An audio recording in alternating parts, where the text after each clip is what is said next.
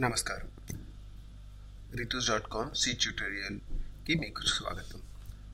ఈ పాఠంలో మనము ఒక సింపుల్ ఫంక్షన్ క్రియేట్ చేద్దాము. ఆ ఫంక్షన్లో ఏం చేయొచ్చు మనం చూద్దాము. మనము మొదటి పాఠంలో చూసినట్టు ఈ డూ నథింగ్ ఫంక్షన్ చూసాము. బేసిక్గా ఈ కోడ్ చూసారంటే ఫస్ట్ లైన్ వచ్చేసి డిక్లరేషన్ అంటారు. దాన్నే ఆ ఫంక్షన్ declaration actually tells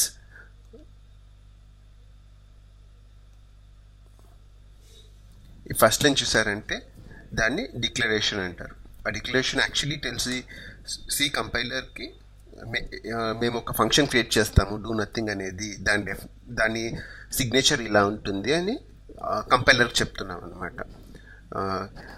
దాన్నే డిక్లరేషన్ అంటారు. డిక్లరేషన్లో బాడీ ఉంటుంది, బాడీ తప్పితే మిగతావన్నీ ఉంటాయి. And declaration is only purpose ఏంటంటే కంపైలర్కి మెయిన్లోంచి నేను ఇలాంటి ఫంక్షన్ కాల్ చేయిస్తాను అని చెప్పడానికి మాత్రమే. The actual definition of the function వచ్చేసి మనం ఇక్కడ డెఫినేషన్ చేస్తున్నాము. ఈ డెఫినేషన్ ఆఫ్ ది ఫంక్షన్లో అలాంగ్ విత్ సిగ్నేచర్ అంటే రిటర్న్ టైప్ ఏంటి, ఆ ఫంక్షన్ పేరు ఏంటి, ఆ ఫంక్షన్ ఆర్గ్యుమెంట్స్ ఏంటి, అవన్నీ కలిపేసి దాన్ని సిగ్నేచర్ ఆఫ్ అ మెథడ్ అంటారు. డెఫినేషన్ ఆఫ్ అ మెథడ్లో సిగ్నేచర్ ఉంటుంది, దాంతోపాటు బాడీ ఆఫ్ ది మెథడ్ అంటే ఆ మెథడ్ ఏం చేస్తుంది అనేది కూడా ఉంటుంది అనమాట. కానీ డిక్లరేషన్ మీరు చూసారంటే డిక్లరేషన్లో only the signature of the method అంటే ఆ ఫంక్షన్ని ఎలా కాల్ చేయొచ్చు అని అది చూసి తెలుసుకోగలుగుతాం అనమాట. అది కాకుండా మనం ఇన్వకేషన్ అంటే ఆ ఫంక్షన్ని యాక్చువల్గా కాల్ చేయడం. ఇప్పుడు మెయిన్లోంచి do nothing open bracket close bracket semicolon అని ఏదైతే ఇచ్చామో ఈ ప్లేస్లో అది ఇన్వకేషన్ అంటే ఆ ఫంక్షన్ని యాక్చువల్గా కాల్ చేసేది అనమాట.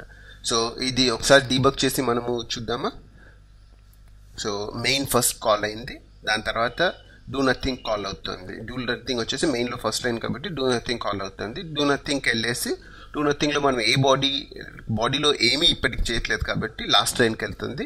And we go back to the last line of main and program execution end అయిపోయింది అనమాట.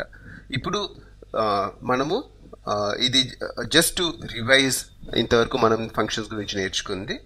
ఇప్పుడు మనము కొత్త ప్రోగ్రామ్ ఒకటి రాద్దాము. అదే ఇప్పుడు మీరు ఈ ప్రోగ్రామ్ చూసారంటే ఈ ప్రోగ్రామ్ ఏం చేస్తుందంటే డీబగ్ చేసి చూద్దామా.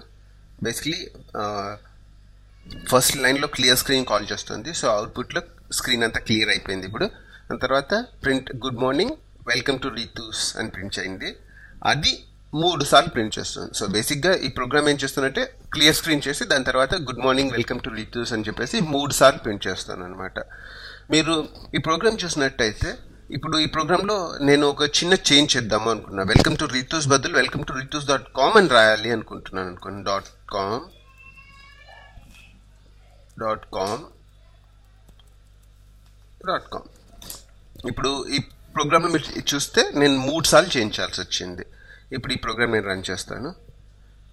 ఇప్పుడు మీరు అవుట్పుట్లో చూసారంటే వెల్కమ్ టు rithus.com అని చెప్పేసి 3 సార్లు ప్రింట్ అయింది. లెట్స్ సే నాకు యాక్చువల్గా ఒక్కొక్క విష్కి మధ్యలో ఒక న్యూ లైన్ కావాలి అనుకుంటున్నాను అనుకోండి. అప్పుడు ఇక్కడంతా నేను స్లాష్ అని యాడ్ చేయాలి.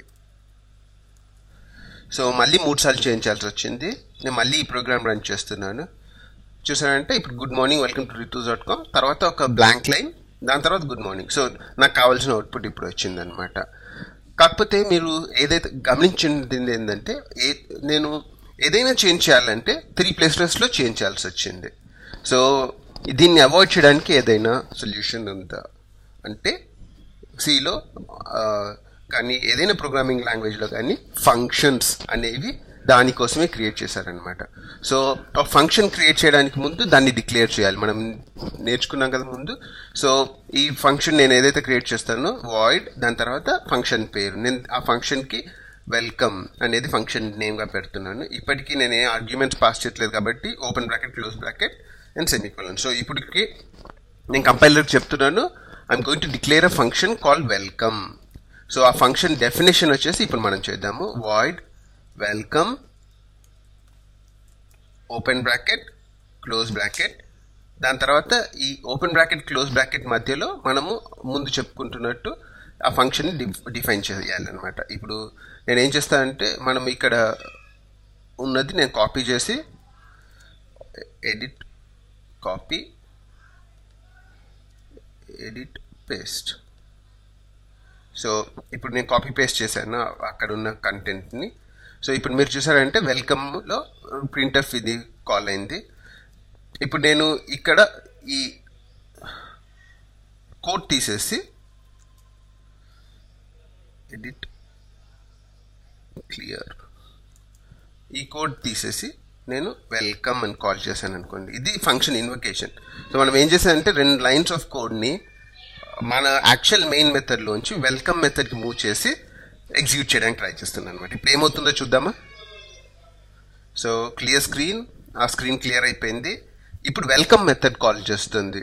సో వెల్కమ్ మెథడ్ కాల్ అయితే ఆ ఫ్లో ఆఫ్ కంట్రోల్ వచ్చేసి వెల్కమ్ మూవ్ అయింది. వెల్కమ్ నుంచి గుడ్ మార్నింగ్ ప్రింట్ అయింది.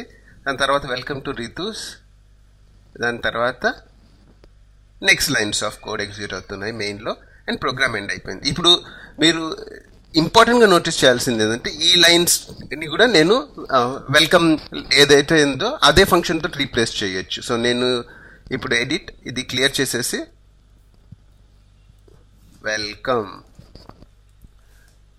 మళ్ళీ మూడో దానికి కూడా వెల్కమ్.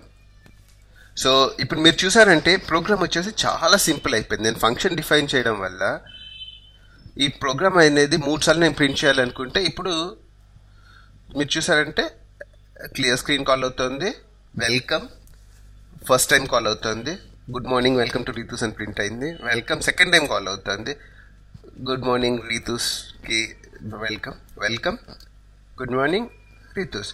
సో ప్రోగ్రామ్ వచ్చేసి ఇప్పుడు మీరు చూస్తే ఎంతో సింపుల్గా ఉంది.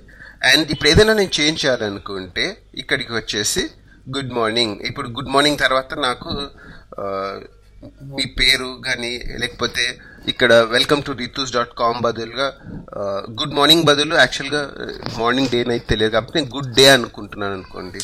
అప్పుడు good day welcome to rithus.com అని చేంజ్ చేయాలంటే ఒక్క చోట చేంజ్ చేస్తే చాలు, నేను ఆ ఫంక్షన్ ఎక్కడెక్కడ కాల్ అవుతుందో అన్ని చోట్ల ఆ చేంజ్ రిఫ్లెక్ట్ అవుతుంది. మీరు చూసారంటే 3 సార్లు గుడ్ డే. సో ముందర చేసినట్టే 3 సార్లు నేను చేంజ్ చేయాల్సిన అవసరం రాదు. సో ఇప్పుడు మనం ఒక బేసిక్ ఫంక్షన్ చూసాము, ఆ ఫంక్షన్ క్రియేట్ చేసి ఇది వచ్చేసి యాజ్ వి డిస్కస్డ్ ఎర్లియర్ ఇది వచ్చేసి డిక్లరేషన్. డిక్లరేషన్ అంటే మనము కంపైలర్ చెప్తున్నాం అనమాట, మెయిన్లో ఇలాంటి ఫంక్షన్ ఒకటి కాల్ చేయబోతున్నాం, ఆ ఫంక్షన్ యొక్క సిగ్నేచర్ ఇది అని చెప్పేసి చెప్తున్నాను అనమాట. దాని తర్వాత ఇది వచ్చేసి ఇన్వకేషన్. ఇప్పుడు ఇదే మెథడ్ మనం 3 సార్లు కాల్ చేసాం. సో దెర్ ఆర్ 3 ఇన్వకేషన్స్ ఈ అక్కడ. ఇది వచ్చేసి డెఫినేషన్. డెఫినేషన్ అంటే మనం ముందు చెప్పినట్టు సిగ్నేచర్. సిగ్నేచర్ అంటే return type, name of the method, arguments. ఇక్కడ ఆర్గ్యుమెంట్స్ లేవు కాబట్టి ఓపెన్ బ్రాకెట్ క్లోజ్ బ్రాకెట్. ఇది వచ్చేసి signature and the body. Body of the method ఏం చేస్తుంది ఇక్కడ మీరు చూసంటే ఇది బాడీ ఆఫ్ ది మెథడ్. ఈ body of the method is doing a printf twice. So మీరు ఒక ఫంక్షన్కి డిక్లరేషన్ అంటే ఏంటి, డెఫినేషన్ అంటే ఏంటి, ఇన్వకేషన్ అంటే ఏంటి, బాడీ అంటే ఏంటి, ఇవన్నీ ఈ లెసన్లో నేర్చుకున్నారు. ఈ ఫంక్షన్స్ మెయిన్ అడ్వాంటేజెస్ వచ్చేసి ఏంటంటే డూప్లికేషన్ అవాయిడ్ చేస్తుంది అనమాట. మనం ఇందాక చూసాం కదా good day good day good day అని చెప్పేసి 3 సార్లు రాసాం ప్రోగ్రాంలో. సో ఇప్పుడు మనం చూస్తున్న ప్రోగ్రాంలో ఒకటేసారి ఉంది అది. అండ్ ఈ ప్రోగ్రామ్ వచ్చేసి ముందరి ప్రోగ్రామ్ కంటే ఈజీ టు అండర్స్టాండ్, బికాస్ ముందరి ప్రోగ్రాంలో 3 సార్లు లైన్గా రాసాము, దానికంటే వెల్కమ్ వెల్కమ్ వెల్కమ్ అంటే లైక్ ఈజీగా టు అండర్స్టాండ్. సో ప్రోగ్రామ్ అయితే చిన్న చిన్న ఫంక్షన్గా డిఫైన్ అయిపోయి ఉంటుంది అండ్ ఇట్ బికమ్స్ చాలా ఈజీగా అండర్స్టాండ్ చేసుకోవడానికి ఉంటుంది. అండ్ మెయింటైన్ చేయడానికి కూడా ఈజీ, ఎందుకంటే ఏ చేంజ్ చేయాలన్నా చాలా సింపుల్గా చేయొచ్చు. ఒకటే చోట చేంజ్ చేయగానే అన్ని చోట్ల రిఫ్లెక్ట్ అవుతుంది. And reusable. ఇప్పుడు ఇక్కడ కాకుండా ఇంకెక్కడి నుంచి అయినా వెల్కమ్ మెసేజ్ టైప్ చేయాలంటే వెల్కమ్ అనే మెథడ్ని కాల్ చేస్తే చాలు, ఆ వెల్కమ్ ఏదైతే ఉందో ఆ మెథడ్ ఎగ్జిక్యూట్ అవుతుంది. సో ఇవన్నీ ఫంక్షన్స్ యొక్క అడ్వాంటేజెస్ అనమాట. దీంతో ఈ లెసన్ ముగిద్దామా? Thanks for watching.